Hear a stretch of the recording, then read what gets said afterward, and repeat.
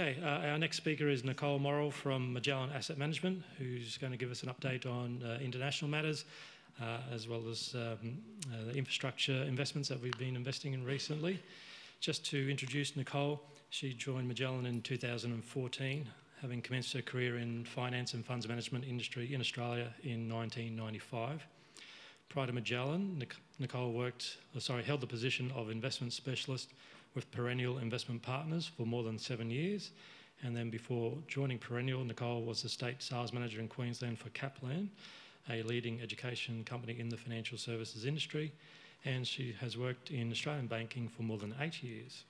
Nicole holds an advanced diploma in financial services in financial planning and lives in Brisbane here with her husband Dane and 3 young children, Xavier, Lulu and Indy. Can you please join me in welcoming Nicole? Thanks.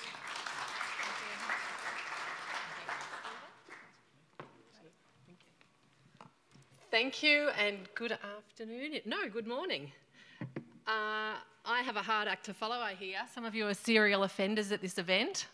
And most of you know Rob Martin. I don't have either an Irish accent or an American accent. Sorry to disappoint you. Now, talking about looking around corners, just following on from the fraud presentation at Magellan, that's what we're attempting to do, but look at around corners at what we're facing in terms of investment markets from here. And as many of you know, we are a global investing business. So we're looking at primarily businesses that are offshore. So we'll be covering everything this morning from geopolitics to trade to economics and of course businesses. And I'm going to split the presentation into 3 parts. The first thing I'll talk about is sort of the big issues and the big risks that we're looking at around the world. And then I'll break it down into the broader global equity market and then narrow it down into more specifically investing in infrastructure. So let's kick off from here. Gee, these slides are big, right? So the first thing, and what I like to do with the presentation of this nature is to start with setting the framework for how we at Magellan think about investing on your behalf. So the first thing that we want to do is protect capital for you. So for every $100 you give us, we want to protect your capital in down markets. Now, I've never had any complaints about that. The question, though, is how do we do that? There's a number of ways by which we can do this for you. The first one is that we can hold some cash in our managed fund portfolios that you invest in. So up until recently in the Magellan Global Fund, we've held 20% cash. So for every $100 you've given us, we've put $20 aside on the sidelines for when we think better opportunities will arise. So that's one way. And then I'll just talk to you. And then the other way that we protect your capital is by stepping aside from sort of risks that we see are avoidable. So one good example at the moment would be the uncertainty with the UK obviously leaving or potentially leaving the EU. And because the range of outcomes there are so wide and there's really no certainty on where that will land, we've actually withdrawn our holdings or sold down on the positions we've had in our global fund. We've previously had Lloyds Bank, so many of you would be familiar with Lloyds, largest retail bank in the UK. As someone indicated, I think a number of you like to travel, so a lot of these global names I'll mention today probably aren't unfamiliar to you. Lloyds Bank and also Tesco, so a retailer in the UK. And that's just because of the possible outcomes, no one really knows what the decision is going to be, and therefore we're unsure of actually where it will land in terms of share prices, which is obviously what we're thinking about. And I guess to take that to another extension, to extend that out, in the infrastructure fund, we've actually sold down on water utilities because if there was a federal election and there was a change of government to Corbyn, he has stated that he will nationalise UK water utilities. So they're currently listed stocks on the stock market, but who knows if they're taken back to the public space, what price you'll get paid for those assets. So let's say the share price of a UK water utility is $10 at the moment, you might get paid $6. That's not great for you as investors. So we just sort of try to stay out of the way of those those pieces. The other thing we do to protect capital is we like to avoid sovereign risks. I'll talk you through China a little, and more specifically China infrastructure, and anything that's highly cyclical. So we know in Australia we have got a lot of exposure to energy, materials and resources, which can be fantastic investments at times, but can also be quite cyclical. So because a lot of our clients are Australian clients, we tend to sort of carve that piece out, because most of you already got enough of that, and it doesn't help with our objective of reducing the swings in share prices from here. So that's the first thing we're trying to do. The second thing we want to do is obviously deliver a decent return. So in the global fund, we aim to deliver a 9% return per annum. And we're sort of thinking out here 3 to 5 years. And in the infrastructure fund, it's around 8, because it's a lower risk type of strategy. But I only mention that because of the way we're thinking. Essentially, we're thinking about the risks to protect in down markets. So what are the risks that we're confronted and we're walking into at the moment as we look at the world over the next sort of 3 to 5 years? There is always a huge range of them. You know, whether it's geopolitical, whether it's trade tensions, whether it's domestically political, demographics, there's a whole lot of environmental risks, etc. So the interesting thing here, though, is if I've put this same slide up for the last 7 or 10 years, there would have been a whole other list of issues that we face. But the equity markets over the last 7 and 10 years have delivered between 12 and 15% returns. So despite headwinds at times, there can be still good opportunities in investing in businesses from here. And I think all of these risks need to be sort of looked at in context of how sensitive people are to markets, how sensitive investors are to the current conditions around them. And at the moment, we've just seen a big turn by the Fed in the US around the future of interest rates and what they're doing with their balance sheet. And that actually has given a lot of people certainty that this business cycle and this economic cycle, which we've been seeing run for the last 7 to 10 years, has still got some steam left in it. However, at Magellan, we still remain cautious. So I'll step you through that. So what are the 2 big risks that we're thinking about? So against a list that's as long as can be, the 2 things that we think are important to focus on and will definitely have an impact on markets are the US trade tensions. All right, and the second one is what the US is doing with their monetary policy. So, you know, if you're talking about monetary policy at a barbecue, which I hope you don't, that would be what the Fed is doing with interest rates and what they're doing with their balance sheet of bonds. And we've had some changes there. So let's just have a quick chat about what's happening here with the US-China trade tensions, so to put it into context. Firstly, it shouldn't come as a surprise to any of us that trade is an issue of contention for Trump. Many of you would know, as he walked through his campaign, he was quite clear about what his objectives were, and one of them was to sort of set a level playing field for trade and business globally.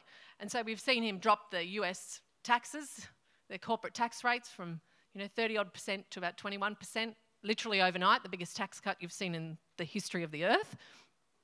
So that helps US companies become more competitive. But it's very hard to do business if you've got the other largest economy in the world dumping product on the market which no one else can actually compete with because of the cost of labour and the scale of what's available through the Chinese market. So Trump went along the lines of dealing with trade tensions with his allies. So we know of Japan, South Korea, Canada and Mexico. The NAFTA was rewritten and there's been some changes to do with that there. But now the big issue, that was more of a domestic politics issue. This is now more of a global issue that Trump's thinking about. So many of you would know that the US imports about $500 billion worth of goods from China each year and only export about $130 billion worth of product. So that's this trade deficit that everyone's referring to. So Trump's mission here is obviously to close that gap. So what our view is that, I guess the first question you need to ask is Xi Jinping and Trump, are they motivated to get a deal done here? All right, now we know that, that in the US, people don't think very long term. In fact, what is everyone focused on in the US at the moment? The 2020 election. That's about as far as people think. And of course, so Trump wants as many wins as he can get in order to support his re-election in 2020. The Chinese think out a little further, and they're at an advantage because of this. So they have a 2025 industrial-sponsored plan where they have articulated that they want to dominate the world in all things technology, in all things manufacturing, and integrate civilian manufacturing with defence manufacturing. And this is a list of, sort of their target industries. Here, just to mention a few. If anyone can tell me what deep-sea space stations are, I'd be interested to know. But this is where they're headed, and they're at an advantage, because if you think back, if you've look at what the Chinese have decided to do in the past, they've always been a success at it. So the first thing was to be the manufacturer to the world. Most of you are probably wearing or carrying an item which has made in China, if not all of them. So they did that very well, but then along came the GFC, of course, and they lost all of their customers. So they decided that they would build large amounts of infrastructure. We'll talk about infrastructure in China, but it's been very hard to ignore. You know, large amounts, and hundreds of airports, hundreds and thousands of toll roads, you name it. There's a whole lot of infrastructure and property build, and they did that very well. They carry a lot of debt as a result of it, but they did that very well. And now this is where the future is. So what you've got is the US as the incumbent and the Chinese who are wanting to take over and challenge the US. So they stand with an advantage in some ways because they can wait Trump out. But at the same time, the Chinese economy is slowing. The Chinese authorities are messaging very clearly to their consumers, messages of confidence. They're throwing money at the Chinese banks to build in extra liquidity. And so we think that Xi Jinping is also motivated to do a deal. And in fact, the market thinks that a deal will be done.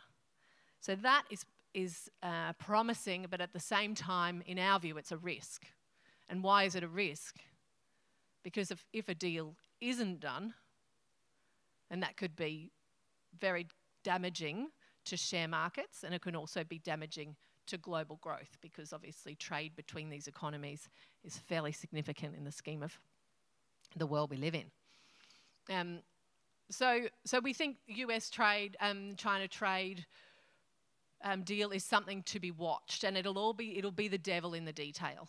It's not just a matter of signing some sort of blank piece of paper to say that we're going to deal on trade. So at the moment, most of you would know there's about $2 billion worth of goods that are being imported from China to the US. $2 billion worth of goods with a 10% tariff. Now that was going to be raised to 25%, but that's been put on hold whilst they're in conversations and discussions around coming to some sort of arrangement.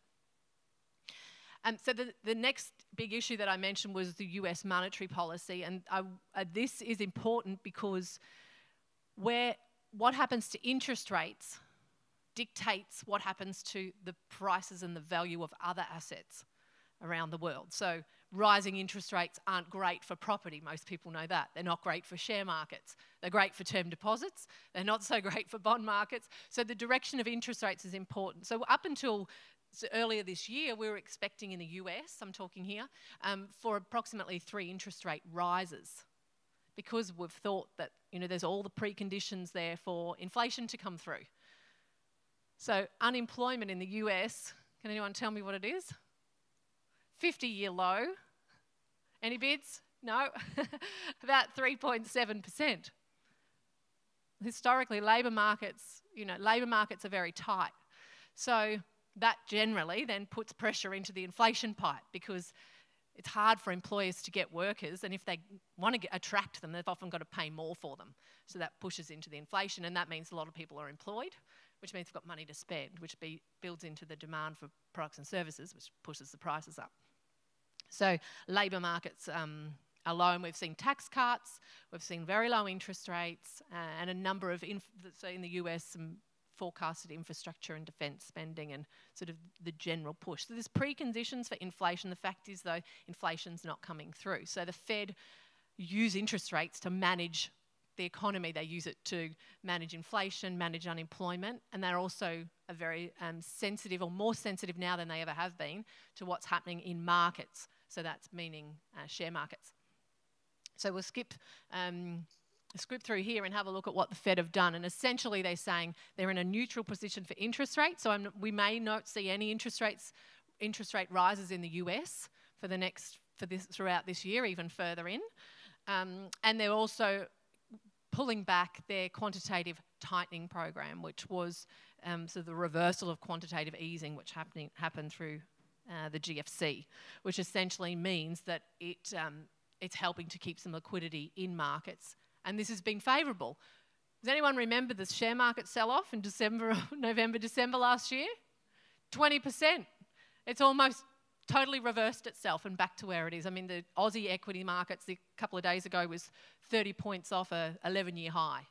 So this turn in direction by the Fed on interest rates is partially what is driving share market prices. So this is all comforting, except for the fact that they're kind of betting against history, as in the Fed is betting against history when it's saying, you know, all the preconditions for inflation are there's just no inflation coming. So we've just got to be mindful of those possible risks and the outcomes. So in our view, there's sort of three possible outcomes, but we remain cautious because some of them do involve downside to your capital in share markets. So the first is that there's no material increase in the US, and that's kind of the Goldilocks scenario. Everyone's employed, not much inflation coming through, interest rates can stay low, and share markets continue on. About 9% return is kind of what you can expect. Second scenario is, and actually that first scenario is a bet against history. So the second scenario is more likely, and that's what we've seen in the past, is that inflation does come through, interest rates will have to go up. Because no one's expecting interest rates to go up, what happens to equity markets? They could sell off by, you know, it's been talked about at Magellan of 20 to 30%. Now this isn't our high probability case, this is kind of a 20 or 30% chance, but it's still something we need to think about on your behalf. And then the third scenario is that there is a recession in the US, so that we do come to the end of a business cycle, and there's certainly been talk about that. And in different indicators, whether it be manufacturing and data. So just to keep an eye on it. So that's kind of the three possible scenarios. And so I'll talk you through how we think about it and what the portfolio implications are for that in the Magellan Global Fund to start you with. So this is a 25 stock portfolio, and this is how we invest. Firstly, we've decreased our cash holding a little, because with the Fed changing the view on interest rates, we're actually more comfortable with equity markets because we think the business cycle can run for a little bit longer. We've increased our exposure to defensives. So when I say defensive, they have reliable or predictable demand. So all of us would consume or use these goods. Sort of think about your pantry, your medical kit, your cleaning cupboard, all sorts of goods which all of us consume and use each day, despite what's happening around us in the with our jobs or the economy. So we've increased our exposure there. We've reduced cyclical risks. So I mentioned we've reduced our exposure to Lloyd's. We've also reduced our exposure to Wells Fargo in the US. So banks are cyclical type of businesses. So they're just a couple of examples. And we remain cautious is, I guess, the general message. So this is the portfolio, and I'll run you through some stock stories, which some people enjoy, just to get an insight into how these businesses operate and also how they make money, more importantly. The first thing I'll mention is that we have the cash holding, and that's around 15% currently. Then we've got, I like to describe it as two buckets of stocks. On your left is the more dynamic businesses, those which we think will have an advantage into the future.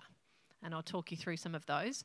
And those on your right are those that are immune to disruption or have low risk of being disrupted, and therefore will have a place into the future, but are less volatile. So let's talk through a couple of these names. So over to the top left, we've got Alphabet. Many of you may be familiar with the fact that that is the listed company of Google. So Google and Facebook have dramatically disrupted the traditional advertising industry, which was previously print media, television and radio. And now, as we know, our lives, due to the introduction of the internet, and then the next derivative of that being mobile phones and tablets, we're now spending more of our time consuming a different way. We're not reading papers as much as we used to. And therefore, businesses are advertising and changing their model. So if you think about Google, I'm not sure, depends on what you're interested in, but often I'll use Google as a place to research things. So I might be interested in my next, a holiday in the Whitsundays. That sounds like a good idea. Or some new running shoes, or, a new beach hat for my children, whatever the case is. So I'll start off at Google. Anyone else start at Google? Yep. Apparently, it's not a good idea to Google medical conditions, all right? But aside from that, I think Dr. Lenter, you'll agree with me there. But aside from that, your general research, whether it be, harmless things, starts now. Now, what happens once you Google? So let's say ASICS running shoes. What happens in the search screen? See a few banners, highlighted ads. So they've paid for those particular ads. So that's Google ad profiles. But then you get a whole pages and pages, don't you, of results. Okay, so how does Google make money on this? Once I click on one of those search results, Google then collects revenue on a click per ad model. So what this does, it opens up the world to a whole lot of smaller brands entering into the market, and does and has disrupted a lot of the incumbent brands. So big businesses like Colgate Palmolive or Procter & Gamble, big US businesses which have a whole range of products. They had the monopoly because they were the only ones who could afford television advertising. Whereas now, smaller businesses are able to do scaled advertising and leverage off that opportunity. So it's changing the industry as we know it. So Google will make money from ad clicks and the searches that we do, and often we'll also go through and proceed with transactions. The other advertising platform, of course, is Facebook, which is, started off as a social media platform, but now is filled with advertisements. Both of those businesses, probably more particularly Facebook's faced a lot of media attention of late. Part of that media attention is, of course, because Facebook has disrupted traditional media and the media industry doesn't like them. So if you can find me any good media articles that support Facebook, I'd be entertained, because they're obviously not so happy with Facebook taking away and destroying the industry that they had. So there are a couple of the stocks that are in the technology winner space. I'll talk to you about Apple shortly. Visa and MasterCard, the move to cashless society, you've probably heard that, and experiencing it yourself, whether you're paying with cash and check versus whether you're actually tapping or paying with your credit card. Each time you make a transaction, Visa or MasterCard, depends on who the issuer of your card is, will receive a small clip of the amount of the transaction. So as this cashless society spreads through the world, it's a large thematic of the amount of sort of addressable universe that they can collect payments on. And you've got businesses like Microsoft and SAP and Oracle. S&P and Oracle do a lot of the security and fraud work. That was talked about by the Macquarie guys. And then just over to the low risk of disruption. These are businesses which we think have a nice, are defensive essentially, and have less are less likely to be disrupted. So there's a couple of businesses here. I'll step you through Crown Castles later. That's an infrastructure stock, but it sits in the global fund as well. And we'll talk through Starbucks. Yum Brands is KFC, Pizza Hut and Taco Bell. HCA is like a Ramsay hospital business, but in the US, largest hospital, private hospital chain in the US. Lowe's, anyone been to the US and been into a Lowe's store or a Home Depot store? So it's similar to a Bunnings of the US, but about 30 times the size. And so we're actually reducing our exposure to Lowe's, and as I mentioned, Wells Fargo, because they've had a very strong cycle post the GFC and with the housing market recovery. So they've achieved what we wanted to. So let's just quickly take a look at a couple of stocks. I'll just talk you through the business of Apple. This next slide shows how quickly technology has been adopted, or how quickly new innovations are adopted over time, and how long it takes for a particular innovation to attract 50 million users. And you can see electricity, it was 46 years to get 50 million users, and then you go up the slides and you see slowly it's getting faster and faster and faster, and it's eventually smartphones. It's taken 4 years for there to be 50 million users, and there's a lot more than that now, but this was how long it took. Now we know that Apple was the iPhone was sort of the first entry, or the first successful entry into the iPhone market, and that business now has changed in its nature, because previously, if you look back 5 or 6 years ago on the left-hand side, you see that this business was dependent on attracting new clients. So it had an existing user base, and I might be buying a new iPhone because I wanted to upgrade my current phone. But then it was looking at attracting new clients to their model. So moving off, remember the old phones that just used to ring? Nokia? Blackberries, Motorola's, come on, there must be more. So they're all in the graveyard of mobile phone businesses that way. And now we have the smartphone businesses, and these obviously allow us to do a lot more. But Apple now has a very strong established client base. It's got the most loyal client base on any company on the planet. And however, it still has a growth profile where it's also attracting new clients. So let's have a look at what else is happening under the bonnet of Apple. And this is where we think the hidden value is, because most of us now are connected to our phones and connected almost constantly. And so therefore, we are involved in the Apple ecosystem. Some of us would also have iPads, some of us would have Apple TV, a MacBook, an iMac. But the other part of their business now is wearables. So any of you got an Apple Watch? Any of your family got an Apple Watch? Okay, so they've got growth of 50% year on year for the Apple Watch, and the AirPods, which people obviously wireless headphones. So that part of the business is growing very strong. And then we have the services part. So this is where you're, installing apps, you're buying music, you're subscribing to insurance protection for your products. You're hooked up to iCloud because you've got all your 8,000 photos you want backed up somewhere else. So these are subscription-based products generally. And once you're in, you're in. It's very hard to get out, I'll tell you. So this business, these collectively, if you look at this business, it's worth $250 billion market cap, US. So if you compare that to, say, Woolworths in Australia, that's about 31 billion US, or BHP, which is about 135.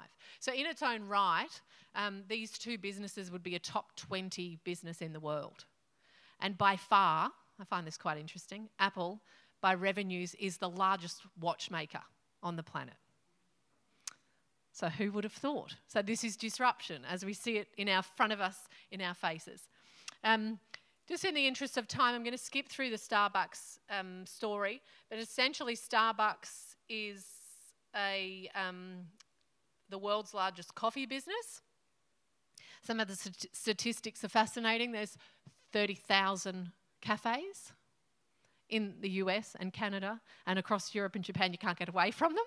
hasn't had such a success story in Australia. But essentially, if anyone has a Nespresso coffee machine with the pods, Starbucks supply the coffee that goes in the coffee pods. So they have both a cafe business, then they have a commercial business that supplies to other coffee businesses, so to speak, or providers of coffee products. And then they have what we like, which is a growing business in China. Now, we know that the middle class is doubling, up until the doubling middle class up until 2022. So there'll be 600 million, which is nearly the total population of the US. This is the middle class in China. And at the moment, they only drink 1 cup of coffee a year in China per capita, whereas in America, they're all addicted, of course, and they're drinking about 300 cups. So we think the business model, we say coffee is habitual. The truth is coffee is addictive. And once you start to, dip your toe in the coffee culture, it's hard to get out of it. So this in Starbucks is opening a store every 16 hours in China. So when you travel to China through one of their hundreds of airports, keep a lookout for a Starbucks. I'll just quickly cover this. Essentially, this is the performance of the global fund. The red bar is what's, in my view, important. That's how much downside we've captured over different time periods. And so since sort of from 7 to 10 to over any time period, we're capturing a lot less than the market. So what you'll see Koshi report on the news is, of course, the index. Let's just pretend he's talking about the global index, so the S&P 500 or the MSCI. And the index will give you 100% of the upside, which is the blue chart, the blue bars here, and it'll also give you 100% of the downside. So in the Magellan Global Fund, we're wanting to smooth that ride. We'll give you 100% of the upside. Generally, that's been, if the track record's anything to rely on, which I know you're not meant to always do that, so take that with caution, and Olivia and Stephen look after that. But we'll only give you sort of 50% of the downside, and that's how we get superior returns over time. But the performance can be skipped through. So let's just do a quick chat about infrastructure. So investing in infrastructure, all of us know that infrastructure are assets we can invest in, and they're essential for the running of a community. Okay, so that means demand is predictable. So let's talk through the types of infrastructure assets you can invest in. What do most people think about when I say infrastructure? Yeah, toll roads, bridges, anything that blows up in a Hollywood movie, right? So there's a lot more to it. So let's just have a quick look down here. Firstly, so over to your left, you've got the list of the utility businesses that you can invest in. Essentially, regardless of whether I have a job, so these guys are very defensive, because regardless of whether I have a job, hopefully I wake up in the morning, I turn on the water, I wash my hands and face, I then turn on the heater if it's cold, the air conditioner or the fan if it's hot, I flush the toilet, I have a shower, I do all of my day-to-day things. Now this is what utilities are for. In the middle column is all the transport infrastructure. So this is more sensitive to economic conditions, still reasonably reliable. If you look over time, airport traffic numbers continue to rise because the cost of flying is cheaper, and most of us, across the world generally, people are getting wealthier. And so therefore you have airports as one means of transport. How do airports make money? Well, they get aeronautical fees. How else do they make money? Car parking and retail. Great. So they've got, now you will notice that all US airports are not privately owned. They're run by the government, and generally it takes a lot longer to travel through a US airport than it does anywhere else in the world. So other airports that you can invest in, Brisbane is actually a privately owned one, so it's not listed, but you've got Auckland Airport, Zurich Airport, Charles de Gaulle, there's a whole range of European, Australian, New Zealand airports. Toll roads, that's all around population growth and demand for cars, and we'll talk about China shortly.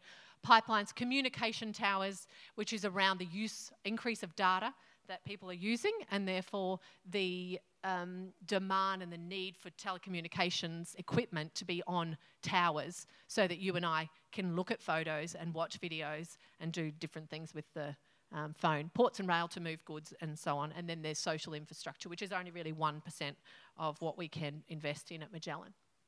So we take it another level and we want to take out anything that's got a lot of competition. So that give you an example. We don't invest in energy retailing. So AGL and Origin, for example, we don't think they're investable. And that's just because competition's great for consumers, but what's it not great for? Investors. Okay, it erodes away profit. So we stay out of that. We don't like anything that's got commodity price movements, and we also want to avoid sovereign risks. I'm going to step you through China quickly and the toll road phenomenon. So I mentioned earlier, China has had a huge infrastructure development that's gone on. It's very hard to ignore, and it's also been very difficult to decide not to invest there. But here are some of the reasons why. Firstly, when you're investing in infrastructure, you're looking after an asset for a very long period of time. So you want to make sure that the way they're regulated is fair, and also the contracts are upheld. What's happened in China, so you can see here the Zhengzhou Expressway. There was a call by the Chinese government back in 2010 to ensure that all agricultural trucks that were transporting any sort of produce didn't pay a toll. You can imagine the amount of trucks and vehicles that would go through. So that was the first decision that was made. Now, that was a break of contract, so the Chinese government against the operators of this toll road. But do you think they had any protection? So the judiciary system and the government are all one in the same. So try to have a case against the Chinese government in China, you don't have much luck. Different to here, if it was transurban, they would have been protected quite strongly. So that was the first situation. And then the second was that they had subsequent public holidays, and the Chinese government again decided that they wouldn't charge tolls. Now, these are the largest travel days because people are going back to their hometowns in China. And they extended that 8-day period out to 20 days, and then they allowed for a new toll road operator, because the roads are congested, to open, and it erodes away the profitability of these toll roads into China. So this is an example of why we don't invest in Chinese infrastructure, because you're not protected. There's no reimbursement, so to speak, if the rules change. And this is how you see what happens to the share price in comparison to, say, CityLink that sits in Melbourne. I have got 1 minute, so I'm going to be very quick. And this is why we don't have exposure to commodity-exposed infrastructure stocks.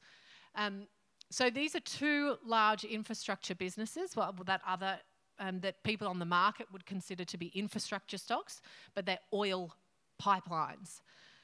Now you can see what happens here into the oil price. So it falls from $107 a barrel to $26 a barrel through 2015. And what has happened to the actual share prices of these businesses? So they fall exactly in line with the oil price.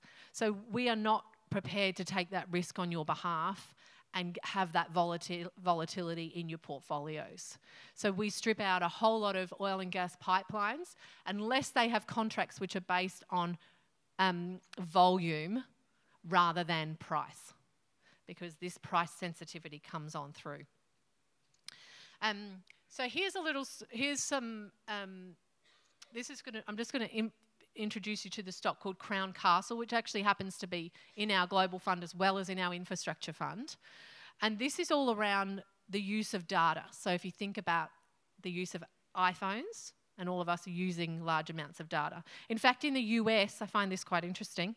People have got, at 2017, they have got 8 Wi-Fi connected devices, and they expect that that's going to grow to about 13. So I was sitting at home thinking, 8? This is per capita. I mean, what have people got? But then I had a look at what they are. So it's your phone, it's potentially a watch, it'll be a remote control for a TV, it'll be your GPS in your car, it'll be your old Navman that you still have. There's a whole lot of connected devices. It'll be the iPad, it'll be your computer, it'll be your wireless mouse and your wireless keyboard, etc. But that is growing quite rapidly, and there'll be 4 billion connected devices by 2022 in the US alone. So where's all this data come from? So because of the connectivity of these devices, we're now using the data and we're watching things like and scrolling through. As you know, often people think, well, how does that actually come up on my phone? So you're scrolling through Facebook and watching videos and seeing movies, watching streaming TV through Netflix, navigating through Google Maps, and also watching videos on YouTube. So this all requires data. So you need the telecommunications companies to make the streaming or the high frequency spectrum available to you. So your screen doesn't just swirl and cycle around. So this is where Crown Castles comes into place. They are a tower communications business, and their tenants are the telecommunications businesses, so AT&T, Verizon, you name it. In Australia, actually Crown Castles used to own towers in Australia. They're now owned by Macquarie, I believe, and they hold the equipment for Telstra, Vodafone, etc. Optus. And so this is the different types of cells that you see. I'm seeing more and more of the small cells, which are kind of on top of lamp posts and on bus stops, etc. And this allows data to be communicated in high frequency. And this is the network that Crown Castles have. And many of you would know there's a sort of a general, it's called the not in my backyard trend, or NIMBYism, and people don't want these sorts of towers in their backyards. It's very hard to continue to have them pop up everywhere. So that sort of summarises my presentation. So I will be around for questions later on.